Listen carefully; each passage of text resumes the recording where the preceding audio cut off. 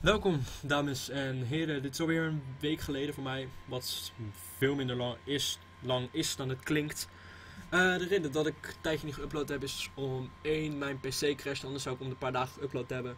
En dan zou ik dus afgelopen donderdag al geüpload hebben, maar dat kwam er niet van. Mijn laptop ging een beetje boom. En ik zou zaterdag ook geüpload hebben op FIFA NLD, maar op die dag crashte die, dus dat liep allemaal niet zoals het gepland was. Ik had dus ook deze week heb ik tentamens gehad. Eerst was gisteren, corporate communicatie, ging niet zo heel sterk, met 44 vragen, ik had er 32 fouten. Dus ik had heel hard geleerd voor. Ik had 2 oefententamens gemaakt die super goed gingen. Alleen het tentamen zelf ging gewoon compleet bagger. Maar goed, vandaag had ik mediamaatschappij, dat was wel heel chill tentamen, ging gewoon goed. Dus daar ben ik heel tevreden over. Blij dat dat gewoon goed gegaan is. Volgende week heb ik nog 3 hairs. Heb ik eentje op maandagavond. Marketingcommunicatie. En dan heb ik woensdag onderzoek. En donderdag heb ik Engels. En dan kan ik vrijwel aan vakantie beginnen. Dan heb ik alleen de laatste week van juni misschien nog een hair. Maar daar hoef je zo kort voor te doen. Dat ik gewoon in principe gewoon in de tussentijd vakantie kan gaan houden. Dus dat is super chill. Ik kan gewoon weer uploaden en zo. Wanneer ik er wat voel. Dus gewoon om de dag of zo. Of om de 2 dagen. Hangt vanaf. Een paar keer per week in ieder geval. Maar dat is dus nu een beetje gebeurd. Zeg maar, ik upload ook vanavond op FIFA NLD. Aangezien degene die persoon normaal gesproken vanavond doet, Alex. Tenminste, het zou ingeroosterd volgens die banner. Die doet de HDPVR op maandag. Dus allemaal een beetje door elkaar heen. Banner is ook nog niet geüpdate met Matty en Dave. Voor zover die officieel bij zit. Maar goed, dat dus vanavond FIFA NLD upload. Houd dat in de gaten. Heel leuke serie is bedacht door Axel Emmink.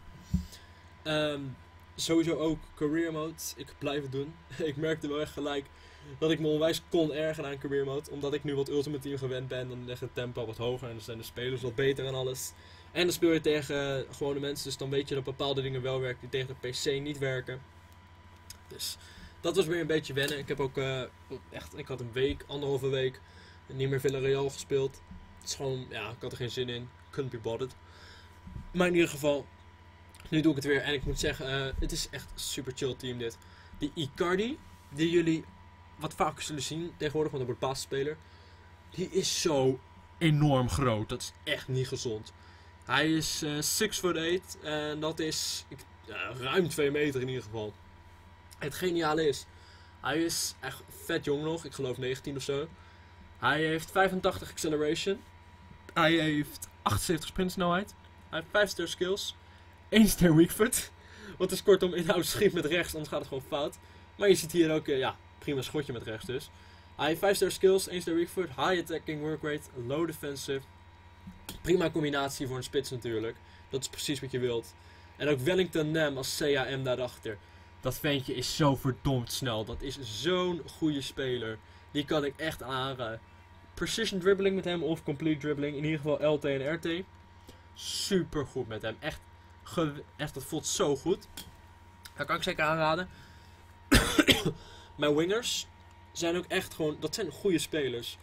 Sowieso Delofeo speelt heel chill. Op links. Die heb ik ook weer altijd op links staan. Zo awkward dat ik dat even niet meer weet. Maar in ieder geval, Theo. Theo speelt heel goed. Maakt goede loopacties en je zag het ook met die tram goal. Dat gaat gewoon, het voorbeeld van een tram goal is altijd wel positioneren. Want dat moet ook goed zijn bij een tram goal. Hoe een beetje simpel dat ook klinkt, het moet wel, het moet gewoon goed zijn. En dat is bij Theo kennelijk in orde. En de passing moet ook gewoon net goed zijn. Want het kan zo awkward worden wanneer je gewoon faalt met een tramp. Iedereen weet hoe awkward dat is. Maar goed, jullie zien in deze wedstrijd moet ik tegen Paris Saint-Germain. En het hadden redelijk wat kansen, ook aardig wat mooie kansen. Maar in de tweede helft pak ik wel de leiding. Het eerste schot van Delofeo wordt nog gepakt door Sirigu. En dan komt de reus, de bul, Icardi, komt dan inlopen. En die volleert hem snoeihard in het doel. En zo sta ik gewoon op 1-0 voor tegen Paris Saint-Germain. Wat enigszins onverdiend was. Jullie zagen wat kansen voor hen. Die waren best wel mooi. Half omhaal. Gewoon hier kans voor Moussa. Zat allemaal. Ging best wel goed bij hen. En ze krijgen nog meer goede kansen. Hier ook Matuidi in het zijnet. Het was gewoon een teken voor wat misschien nog zou gaan komen. En hier zo is de bal bij Maxwell. Aan de linkerkant. Die geeft hem aan Lavezzi. Lavezzi geeft een perfecte voorzet. Ibrahimovic staat helemaal vrij. Enorme dekkingsfout natuurlijk. Maar ja, zo wordt het nog 1-1. En dan komt er nog een hele goede kans later in de wedstrijd. Riemann, die kennelijk de beste vrije trapstats heeft, neemt een hele goede, maar hij curved hem net langs de paal. En dat is ook het einde van de wedstrijd. Het eindigt 1-1, wat ik niet als een slecht resultaat zie van Paris Saint-Germain. Maar ik speelde verder van goed. Ik had gewoon mazzel met dat doelpunt. En ja, daar moet toch wel wat veranderen.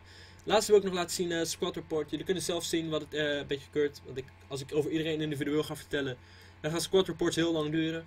Maar sommige spelers, ja, ik wil bijna zeggen evolueren. Ik zeg het volgens mij waarschijnlijk verkeerd. Maar in ieder geval, sommige spelers ontwikkelen zich gewoon heel goed. Icardi is zelfs pas 18, zoals jullie kunnen zien. En waarom die nog geen punt omhoog is mij een raadsel.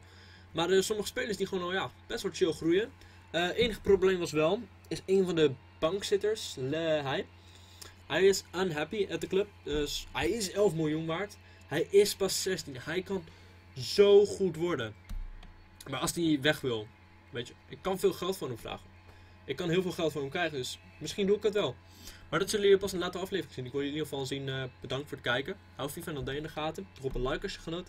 Abonneer als je dat nog niet gedaan. En volg mij op Twitter. Link staat in de beschrijving. Joe.